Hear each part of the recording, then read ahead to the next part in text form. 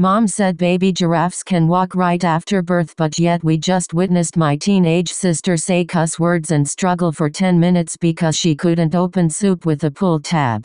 Guys, when you have a teenage girl in the house, it's very important that you also have a dog so somebody in the house is happy to see you. Mom said having my sister is proof that you can love someone with every fiber of your being while still hoping they leave the room.